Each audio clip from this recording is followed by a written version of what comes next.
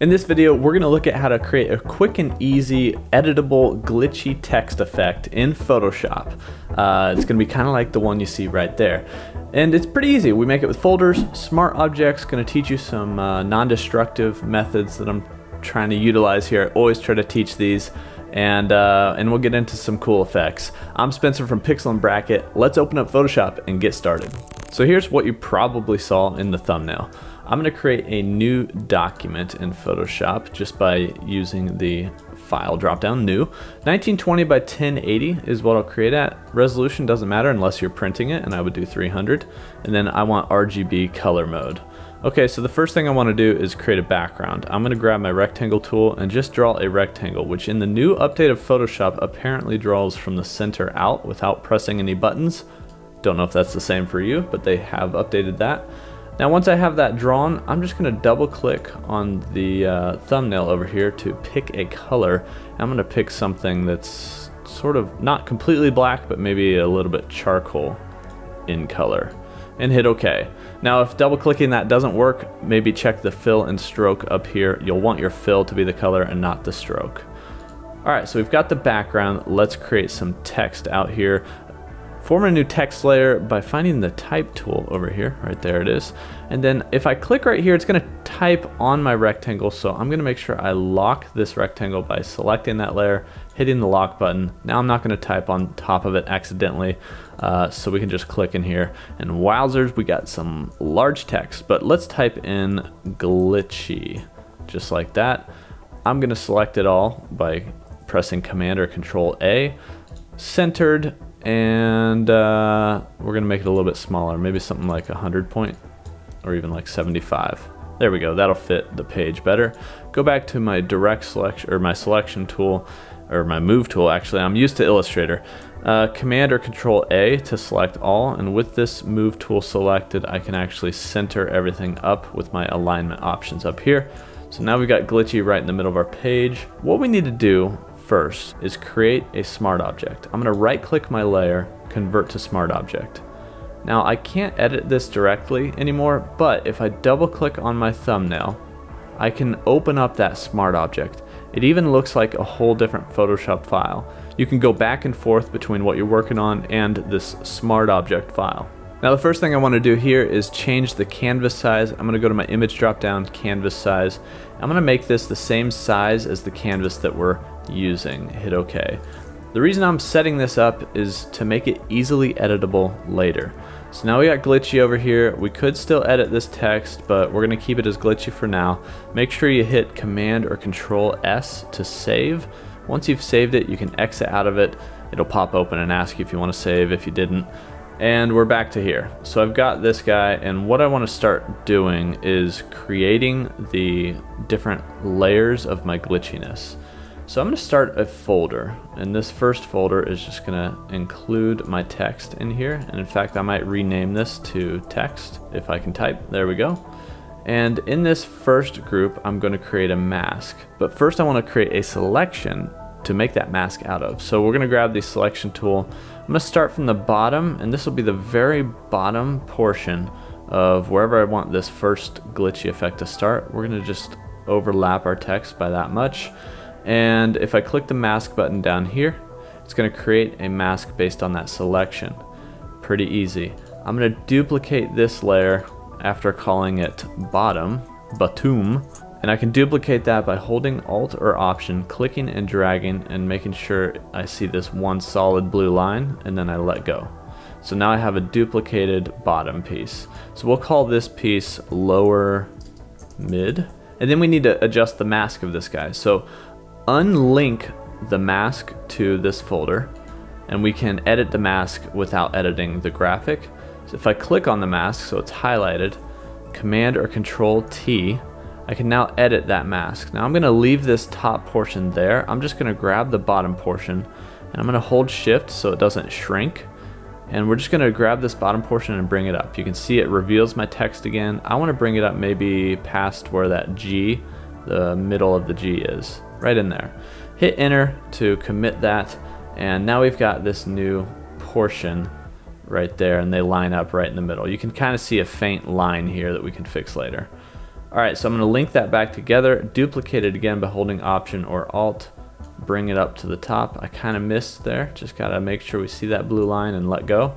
This will be called upper mid. And same thing, I can unlink the mask, click on the mask, Command or Control T to transform, and then hold Shift while I do that, and we can bring it up. And I'm gonna bring it up, I think just below the T, the line of the T. Hit Enter, and we've got this again. I'm gonna link it back together, duplicate one last time for the top. That's Alt or Option and clicking and dragging. Double click that, top. Okay, and then we just need to reveal the rest. Unlink and then select that mask, Command or Control T to duplicate, grab the bottom, hold Shift. I'm gonna bring it all the way up to the top. Hit Enter, and there we go. Now if I wanna fix some of these little artifacts, if I zoom in here, Command or Control plus, I see some gray areas where there is sort of like an overlap or lack thereof. I can create that overlap. It's not gonna hurt our glitch effect. So if I just unlink this again, click on the mask and edit this transformation, I can bring this down a little bit and that'll help with getting rid of these lines. I'm gonna unlink them all and just adjust each one of them individually here. Holding Shift while I do it and just making sure that we don't have any of those little lines in between. Because you will be able to see those and I don't really want those in our final design. And the overlap it's not a big deal since this is going to be like a glitchy effect. Not a big deal. Okay, big deal here though. We got to link these all back together. So make sure you click between, link them all up. Now we can adjust these. So if I have the bottom selected and I hit V for my move tool, I can just use my arrow keys left and right, or you can hold Shift and use the arrow key and start to sort of glitch this thing out. So I'm going to adjust the bottom a little by bringing it over. I might bring the lower mid over, upper mid, maybe it'll go way right, top, maybe way left, like that. So now we see we have this glitchy effect already. And you can really just sort of move these to wherever you want them to be. I'm just kind of adjusting them based on what I feel like looks alright. So there we go, we've got that. What I want to do now is Shift click to select all of these folders and then create a folder that includes all those. So just select them all, create a new group. We've got a new group that has that entire folder. I'm gonna call this white because that's the color of this part of the text. And if I hold Alt or Option and duplicate this white folder, I now have a copy of it and I'll call this one red. See where I'm going here? All right, so there's a lot of empty space to the right of this layer. If I double click that space, it's gonna pop open my layer styles. What I actually want to do here is use a color overlay. And this color overlay, I think I called this red, so we're going to go up here. You know, it's more like a, I don't know, is this cyan or something? No, I'm totally wrong. Cyan's blue. This is whatever this color is, like a hot pink. I'm going to hit OK, hit OK. We don't see it because it's underneath. So what we can do is click on this folder again, make sure we have our move tool selected, shortcut key is V, and use those arrow keys again. And if I just start to move this around, you can already see that we're getting some of the color artifacts sort of shown up here, right? Because it's underneath the white layer and we're sort of offsetting it a little bit. All right, so now we can duplicate the red layer and just kind of continue on here. We can make a green if we want, really hot saturated green. And we can do the same thing. Use our arrow keys to sort of move this green layer off to the side somewhere, maybe down a little bit and left. And then I can edit this name, make sure it says green. And same thing, can duplicate. Remember Alt or Option to do that, click and drag. I'm gonna change that to blue. Double click the color overlay and we can go in here and adjust the color of this guy too. Just like a really saturated blue color. That upper right hand corner is going to be like the most saturated spot on that color picker. And then we can just use that move tool to adjust this blue again. So there we have it. We've got a little glitchy effect. Now to add a little bit to this, we can actually use some effects, some filters in Photoshop. So back to my background layer, I'm going to unlock that layer, that rectangle, and add some noise to it. So if I have this rectangle selected and go up to filter, I think what I need to do first is actually convert for smart filters, and that's fine. And then I can go back up to filter, go down to noise, and add a little noise. And noise is kind of reminds me of the fuzziness of like a television screen.